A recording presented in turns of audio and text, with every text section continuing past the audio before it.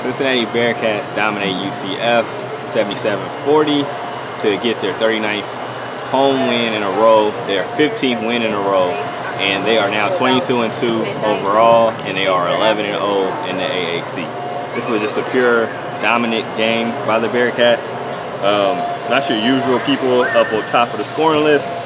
Trevor Moore in 13 minutes had 14 points. Justin Jennifer hit a few threes. He had 11 points in 22 minutes. And then Kyle Washington, he also had 13 points. Gary Clark had a hot second half. They had scored 12 points in probably like 5 minutes, honestly. But this was just a pure domination by the Bearcats. Nothing special to see here besides pain on the Knights' face.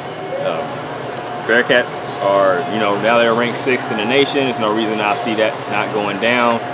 They play on Saturday against SMU at SMU. That's always a tough place to play, but they're dealing with injuries.